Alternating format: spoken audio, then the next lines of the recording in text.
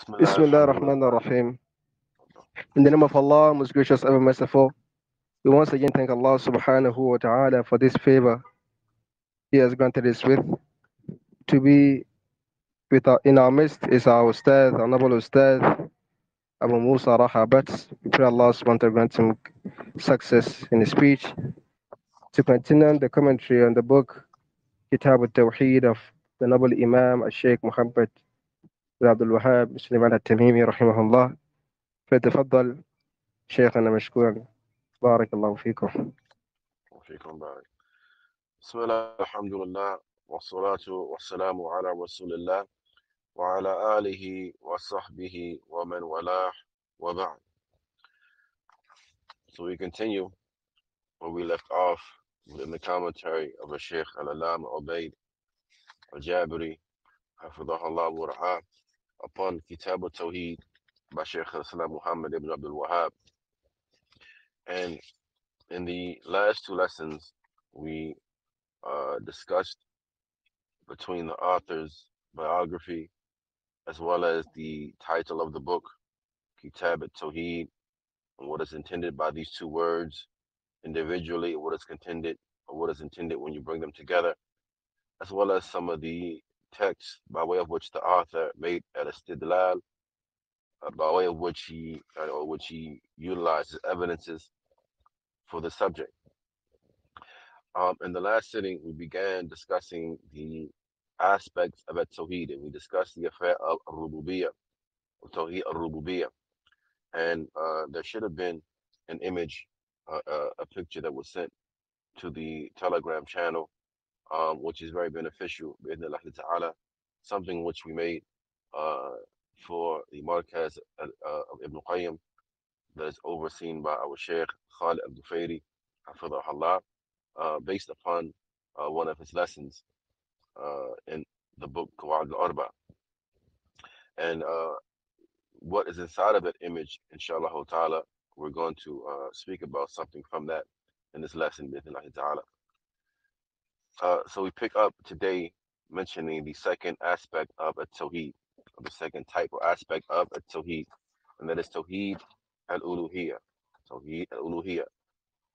So Shaykh Ubaid mentions when you summa Tawheed al-Ibadah, it is also referred to as Tawheed al-Ibadah. Tawheed al-Ibadah, or the Tawheed of worship. He says, وهذا هو محل النزاع والخصومة بين النبيين وأممهم. And this aspect of At-Tawheed, this is the point of contention and dispute between the prophets and their nations. فإن التوحيد الربوبية ليس فيه نزاع ولا خصومة. Because the Tawheed of Allah Ta'ala's Lordship, there was never any contention or dispute between the prophets and their nations regarding this. This is because, أيها الإخوة والأخوات, even the disbelievers, they affirm the Tawheed of Allah's Lordship. And Allah Azza wa Jal informs us of this inside of His book. If you were to ask them, ask the Quraysh, who created this, who created that, they will surely say Allah. You ask them who is the Lord of the seven heavens, Lord of the magnificent throne, they're going to say, oh, that belongs to Allah. So this was not a point of contention between our Prophet ﷺ and his Ummah. And likewise, it was not a point of contention between the previous prophets and their peoples. But the point of contention between the prophets and their peoples was always Tawheed al-Uluhiyya, known as Tawheed al-Ibadah, the oneness of Allah Ta'ala's worshipped. Now, so he says that, now, فهذا لا يقرره عفوا. نعم وبهذا تعلمون فحش خطأ من قرر أن الاختلاف بين نبيين وأممهم كان في توحيد الربوبية. By way of this, you know, the repugnant error, the repugnant mistake of the individual who says that the point of contention, the differing between the prophets and their peoples, was Tawheed al-Rububiyyah. This is a repugnant and evil statement. It is not correct. فهذا لا يقرره إلا جاهل. No one would say this statement except an ignorant person. بل والله وبالله وتالله إن عجائزنا أفقى منه. He says, and by Allah, the old ladies amongst us, our old ladies, are more knowledgeable and have more fiqh and understanding of Tawheed than a person who would make such a statement. He says, because an old lady amongst our old ladies would never say that the khilaf between the prophets and their nations or their peoples was in the lordship of Allah Tabaraka wa Ta'ala. أعني من كنا مجالسات ومستمعات لأهل العلم, meaning that the old ladies amongst our people, amongst the people of Sunnah, who listen to and sit with the people of knowledge. Those who listen to and sit with the people of knowledge will never say a statement like this, much less someone who ascribes himself to ilm. But you find statements like this coming from the people of dalala, people of misguidance, and saying that the point of contention between the prophets and the nations was in the rububiyyah of Allah Azza wa Jal. And when you ask them what is the meaning of La ilaha illallah, they say La khaliq illallah, La raziq illallah. There is no creator except Allah. There is no one that provides except Allah. They say that this is the meaning of La ilaha illallah, when this in reality is nothing but lordship. This is lordship. Because from the aspect of lordship, as we heard in the last lesson, is khalq, is creation, mudabbir, and management and control. And from management and control is rizq, giving provisions and the likes. So he says that those old ladies amongst the people of Sunnah who listen to the people of knowledge and sit with the people of knowledge would never say such a statement. لأن كلا من التوحيدين مما أخذه الله من الميثاق على بني آدم, because each of these two types of tawheed, the tawheed of Allah's lordship and that of Allah Azza wa Jalla's worship, this is that upon which Allah Ta'ala took the covenant upon the children of Adam. And he is referring to when we were within the salb and we were still within the spinal column of our father Adam, and Allah Ta'ala, he brought out all of the offspring of the children of all of the offspring of Adam, and he asked them, "Am I your Lord?" And they confirmed that with Allah Tabaraka wa Ta'ala. They confirmed the lordship of Allah Azza wa Jal. Like Nusiya Tawheed Al-Uluhiyyah, however, the oneness of Allah Ta'ala's worship was forgotten about. It was forgotten about. And for this reason, Allah Tabaraka wa Ta'ala sent the prophets and messengers. Because the people have forgotten about this affair. They still had within them, within their fitrah, the Tawheed of Allah Azza wa Jal's lordship, but they forgot about the affair of the worship of Allah Tabaraka wa Ta'ala alone. And so for this reason, Allah Ta'ala, he did what?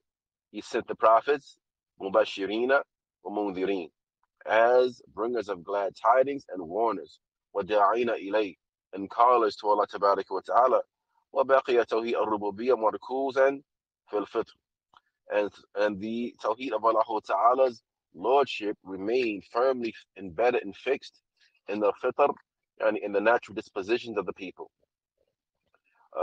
Now, as we mentioned earlier, even the most ardent of disbelievers, the pagans of the Quraysh, and they had within them this affair of the affirmation of Allah's lordship. They understood that there was no creator except Allah Ta'ala. Now, he says, وَبِهَذَا تَعْلَمُونَ أَنَّ الْإِقْرَارِ بِالرُّبُوبِيَّةِ لَمْ يُدْخِلْ فِي الْإِسْلَامِ. By way of this, you know that simple affirmation of Allah's lordship does not enter a person into Al-Islam. A person that doesn't become Muslim by way of that. They don't become Muslim by way of affirming that Allah created them. Now, and the evidence for that, the evidence for the fact that simple affirmation of Allah's lordship does not enter into a person into Al-Islam is the fact that the Messenger of Allah Sallallahu Alaihi Wasallam fought against the pagans of the Quraysh and whoever followed their religion. He fought against them. And so where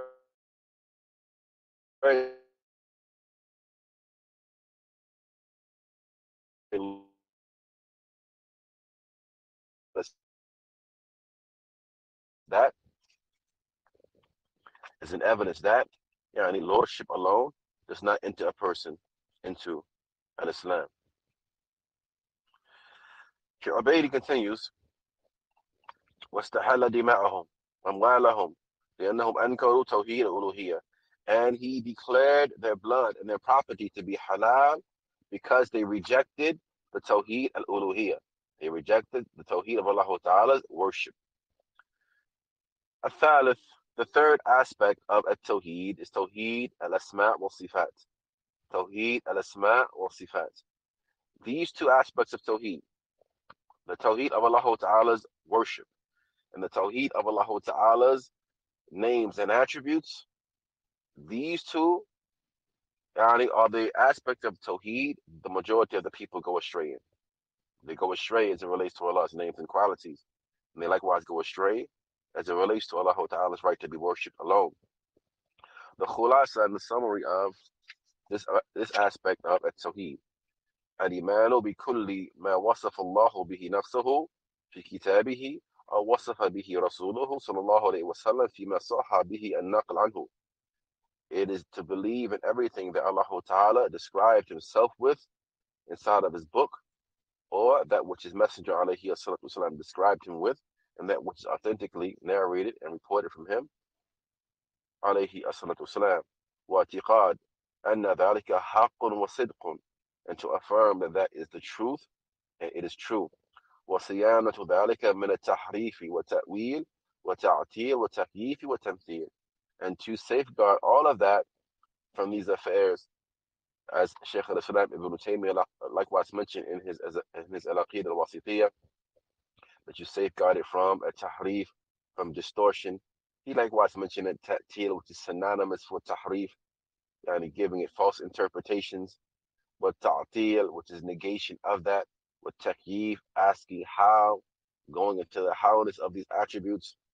With tamthil, anthropomorphism, likening them to the attributes of the creation. ولكل من توحيد الألوهية والأسماء والصفات بسط في موضعه إن شاء الله. And for each of these two affairs, the Tawheed of Allah Ta'ala's right to be worshipped alone, and the Tawheed of Al-Asma' wal-Sifat, there is lengthy speech in its proper place, inshallah ta'ala. قد عني أئمة الإسلام عناية عظيمة ببسط القول في هذين التوحيدين. And the Imams of Al-Islam have taken care to speak at length regarding these two aspects of At-Tawheed. Yani, from the best of that which I have seen, and Allah Ta'ala's best in the field of Tawheed, Asma wa Sifat, it's the book by Shaykh Muhammad ibn Salih al-Uthaymeen, القواعد المطلع في صفات الله تعالى وأسمائه الحسنى, or the exemplary principles regarding the lofty attributes and beautiful names of Allah Ta'ala. It has been translated by Ustadh Musa Richardson and published by our brothers at Troy. And you can find that, inshallah ta'ala, on any of the Salafi platforms. At any rate, he mentions that the scholars, they've given great care to speak at length regarding these two issues. That وَذَلِكُمْ لِأَنَّ النِّزَاعَ مَوْجُودٌ فِيهِمَا, and this is because there's contention in them. Yani the people of Batil, yani as it relates to these two aspects of Tawheed, they've launched attacks upon them, and those who seek to safeguard them. And so the scholars, they speak at length regarding these issues, clarifying and refuting the people of innovation and deviation in these issues. Now, he says, لأن النزاع موجود فيهما حتى بين المنتسبين إلى الإسلام, even amongst those who ascribe to al-Islam. فإن جماهير من المنتسبين إلى الإسلام أفسدوا في توحيد الأسماء والصفات, because a large majority of people who ascribe to al-Islam, they have caused corruption in the affair of Tawheed al-Asma wa Sifat, meaning they don't understand these affairs properly. They don't understand the attributes of Allah Azza wa Jal properly. So either they negate some or all of Allah Ta'ala's attributes, such as you find with the Jahmiyyah and the Asha'ira and other than them, or they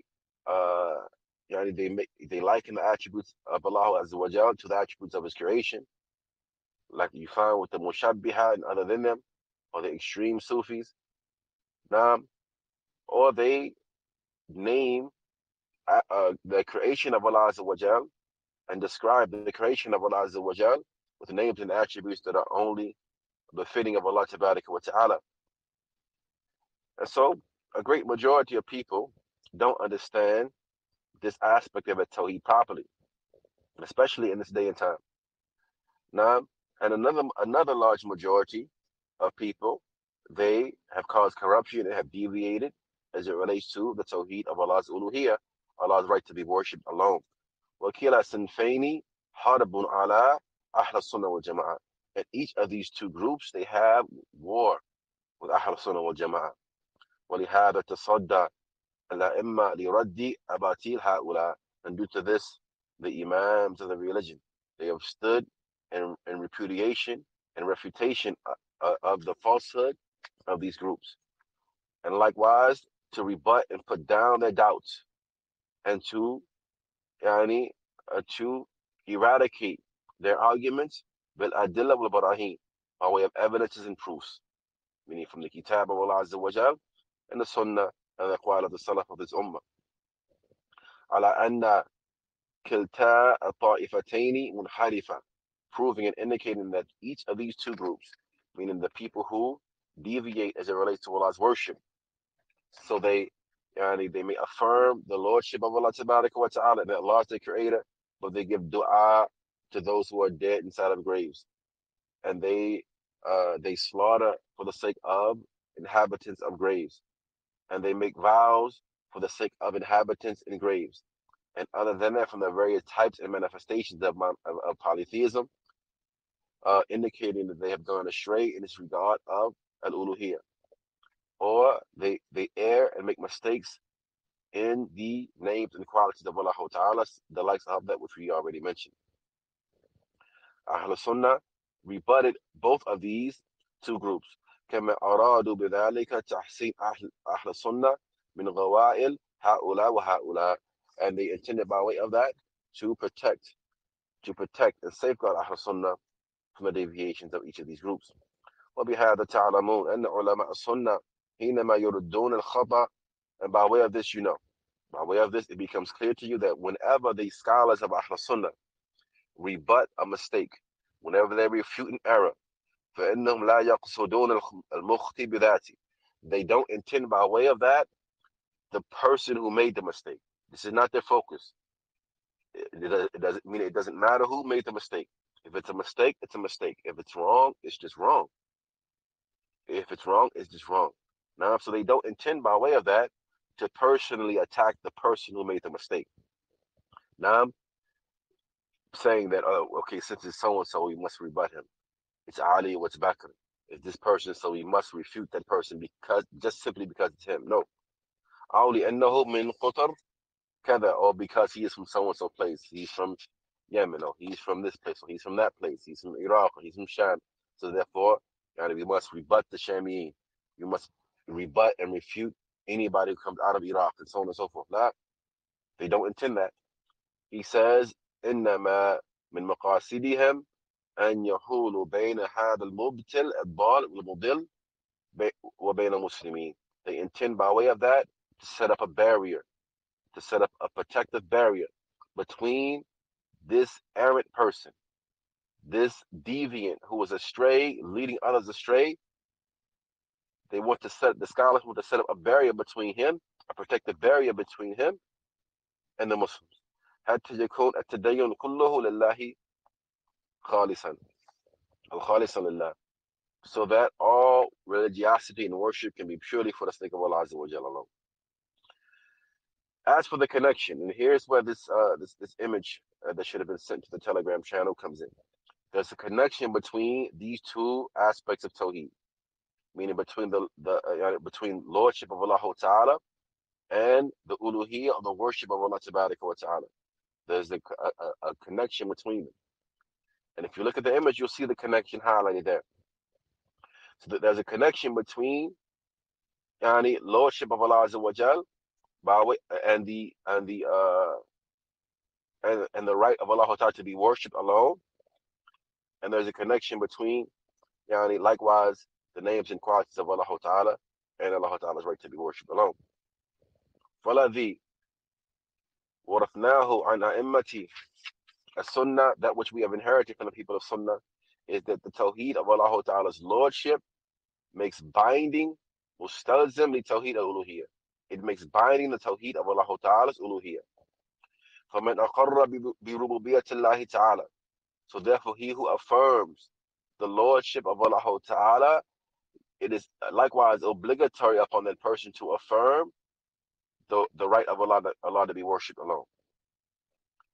Meaning that if you affirm that Allah Ta'ala created you by himself, you affirm that Allah provides for you by himself, you affirm that Allah Ta'ala manages and controls the creation high and low, he alone is the giver of life, he alone is the causer of death, you affirm all of this, which is from the lordship of Allah Azza wa Jal, then the affirmation of that makes binding upon you that you single Allah Azza wa Jal out in worship.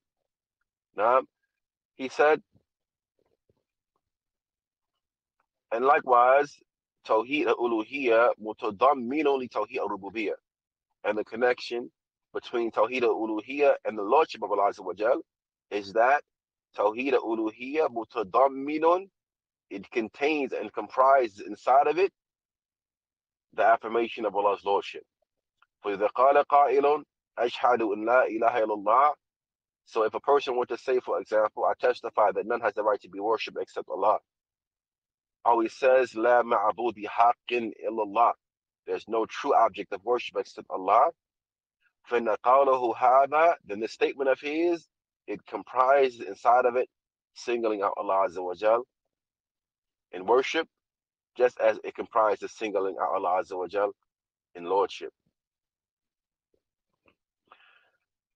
أما توحيد الأسماء والصفات فإنه معاني أو من معاني ربوبية الله. As for the Tawheed of Allah's names and attributes, it is from the ma'ani, it is from those things that branch off from Tawheed of Allah's Lordship. It is from the meanings of Tawheed of Allah's Lordship. وَبَعْدَ هَذِهِ التَّرْجُمَةِ. So after all of this, after this introductory speech, we find that the Musannaf, he traversed upon two paths in clarifying this issue and explaining them. And the first path that he traversed upon, al-istidlal ala anna thaqalayn makhluqun li shay'in wahid, is clarifying the fact that the creation, the two classes of jinn and mankind, they were created for one purpose only, and that is what? To worship Allah Ta'ala alone. And he mentioned under that the statement of Allah Azza wa Jal, وَمَا خَلَقَتُ الْجِنَّ وَالْإِنسَ إِلَّا لِيَعْبُدُونَ. I have not created the jinn and mankind except to worship me. This is the sole purpose for which we were created. It's the sole purpose for which we were created. So, the Shaykh is highlighting here how under the title of the chapter, the first verse that was mentioned was this. This is his istidlal. The way that he proved and established his point. Al-Maslak al-Thani, the second path he traversed upon, is the removal of doubts. The removal of doubts. Izalatul shubha. The removal of doubts. وَهِيَ أَنَّهُ قَدْ يَقُلْ قَائِلٌ. And it is that a person may say, يُمْكِنُ الْمَرْءِ أَنْ يَعْبُدَ اللَّهَ وَيَعْبُدْ مَعَهُ غَيْرُهُ. That perhaps a person does worship Allah. All right? A person may come along and say, okay, I worship Allah. I do worship Allah, so I'm good, I'm safe, I'm Muslim. But they may think that it is permissible while they are worshiping Allah Ta'ala to worship other than Him along with Him.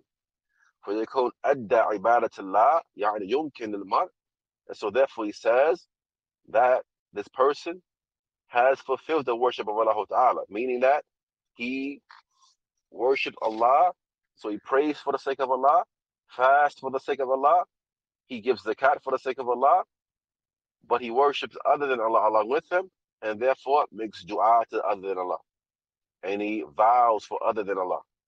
And he makes istighatha, seeking salvation from other than Allah, and those things that none but Allah Ta'ala has the capability of. And so, this is how these doubts come. And may Allah Ta'ala protect us and you from doubts. So the author, the second path he traversed upon inside of this book, is that he repelled these doubts by way of many verses that come after. And those verses are going to come later, inshallah ta'ala. And so, the kalam al-ayah التي صدر بهذا المصنف من أوجه. Speech by way of which the author commits his book.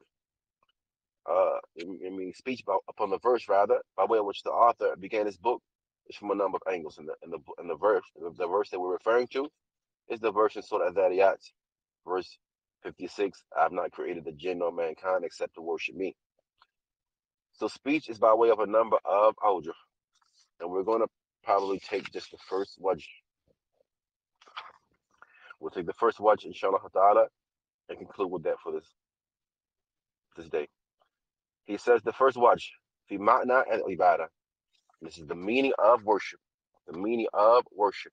And inshallah ta'ala, we're going to make a request from the brothers at Ar-Risaalah that they allow me to be an admin on the group, because we're going to put some test questions on the Telegram channel. We're going to put some test questions, inshallah ta'ala, for review on the Telegram, to ensure that the people are able to grasp the information, inshallah ta'ala.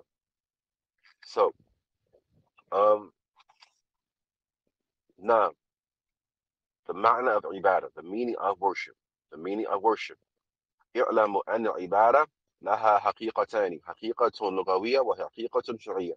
Know that worship has two realities, the linguistic reality and the legislative reality.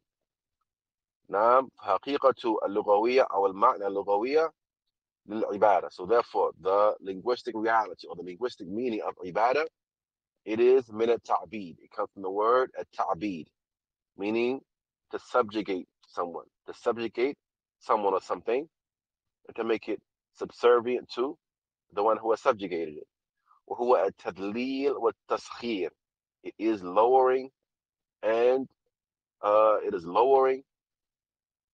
humbling. ومنه طريق معبد. From that word you have the word طريق mu'abbad, meaning the beaten path. The beaten path is the pathway that is mudallal للسير عليه. It has become trodden and flattened and lowered due to frequent travel upon it. Now, he says, يسمى, and it is now, ويسمى من استرق في الحرب عبدا.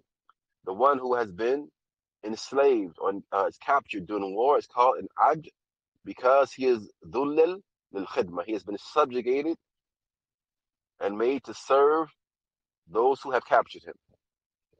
For that reason, he's called abd.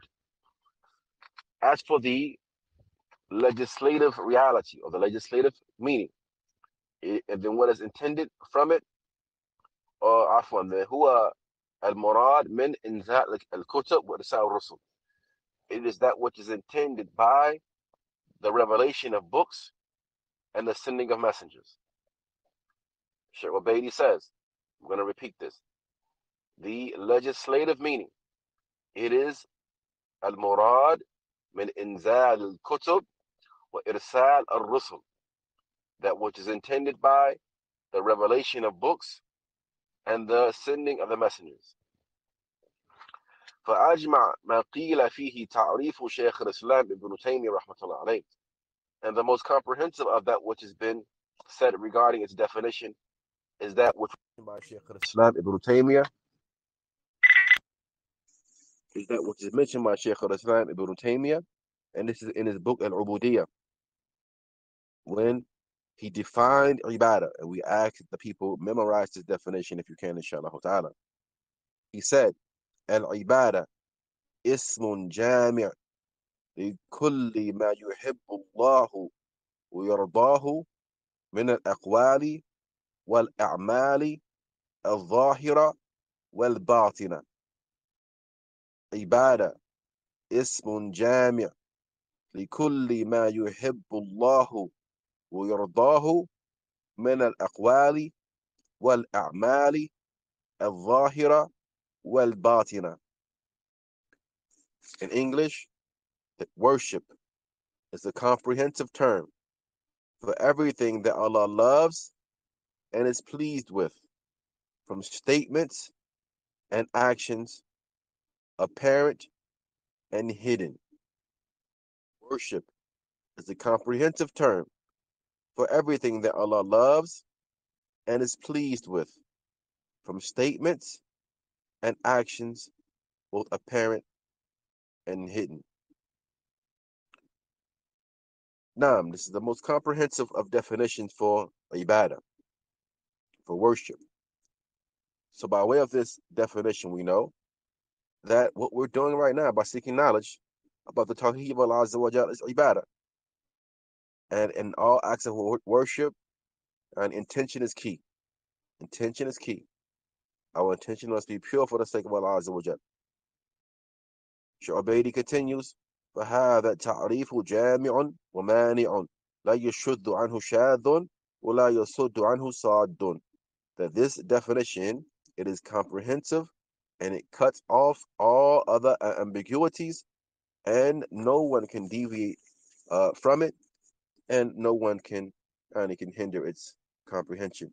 فكل ما أحبه الله أمر به. For everything that Allah everything that Allah loves, He commands with it.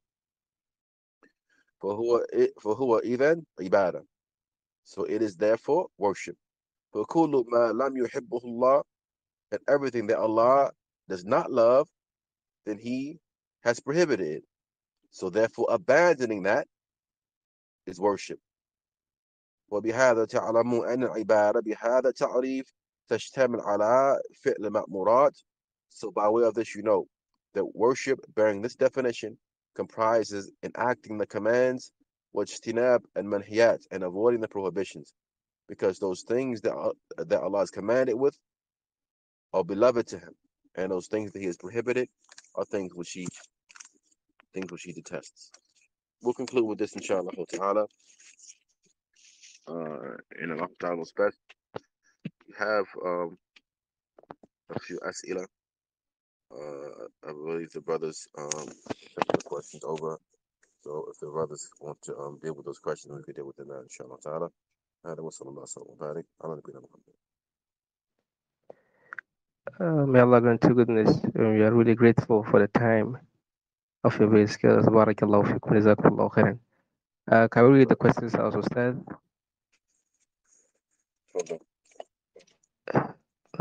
The question says, Assalamu alaikum, Ustadh. May Allah grant you goodness. If an individual purifies his intention before or during Ramadan and fasts solely for the sake of Allah subhanahu wa ta'ala, but he does some other ibadah for the sake of other than Allah, and the person give an example, maybe there was no ikhlas in Taraweeh or Tahajjud, is the intention for the fast still valid? Barakallahu fikum. وفيكم بارك. Mashnawala alayhi as-salatu wasalam, mentioned in what is authentically reported from the chief of the believers, Umar bin Khattab, إنما الأعمال بالنيات. Actions are by way of the intentions, and everyone shall be rewarded in proportion to what he or she has intended. And so each action has a separate intention. Each action has a separate intention. Your fast has an intention. Likewise, your prayer has an intention. And likewise, your sadaqah has an intention. So if a person is sincere in his fast, and he fasts purely for the sake of Allah Azza wa Jal, then his fast is intact and it will be acceptable as long as he did not engage in any of the nullifiers of the fast. Yet if a person in his Taraweeh, he makes riyah in his Taraweeh, or in his sadaqah, or any his other actions, then that action in which his intention has been corrupted is going to be affected. And to add to this, some other scholars have mentioned that that riyah, it enters into a person's actions one of three times. One of three times. The first time is before the person even does the action, meaning they start off doing the action for the sake of riyah or sum'ah, for the sake of showing off, or the people to hear about him or her doing the action. This action, without doubt, is rejected. And it may come into a person's action while he's doing the action, meaning in the middle of the action. So a person starts off doing the action purely for the sake of Allah, and then realizes that people are watching him. His attention shifts and changes, and he begins beautifying the action even more for the sake of the eyes of those people who are watching him. Some of the scholars have mentioned that as much of the action that he did for the sake of Allah will be accepted, while the other portion is going to be rejected. However, what is correct is that that when shirk enters into a person's action, it corrupts the action and nullifies it. Just as hadath, just as an impurity, when it enters into a person's purification, then he has nullified his purification. And so the third time when riyā comes into a person's action is after the action has been completed. Meaning that a person started off doing the action purely for the sake of Allah, completed the action purely for the sake of Allah. But after he completed the action, people began to praise him for that action and speak well about him, and he was pleased with their praise. He loved their praise. This person, no doubt, is in danger. This person is in danger. Now, from the examples of this is a khatib who may give a khutbah, for example, and afterwards the people begin to praise him for his khutbah, or they begin to praise him for his class that he gave, or they begin to praise the mujahid who returns back from battle, and so on and so forth. Hasan al-Basri alayhi rahmatullah, it was said concerning him that he hated for anybody to praise him to his face, but he loved the people to make dua for him. And we know the Messenger of Allah alayhi salam, and he mentioned the throwing of dust into the face of a person who praises someone and into their face. So without doubt, we say that riyā and sum'ah, riyā is connected to that which is seen with the eye, while sum'ah is connected to the sama, or that which is heard, and reputations and the likes of this. These, no doubt, are very dangerous affairs, and the person has to struggle against his soul to repel these things from himself, and ask Allah Ta'ala to make all of his worship purely for the sake of his noble face. Allah was best. Jazakumullah khairan. We are very grateful, Ustaz. There are a lot of questions that came, but we ask brothers to kindly bear with us as it's almost time for iftar here. We would like to conclude here, and we say big jazakallah khairan to our teacher Abu Musa Raha Batts. Hafidhakumullah. To meet you in our next meeting. Barakallahu feekum. Assalamu alaikum wa rahmatullahi wa barakatuh. Wa alaikum assalam wa rahmatullahi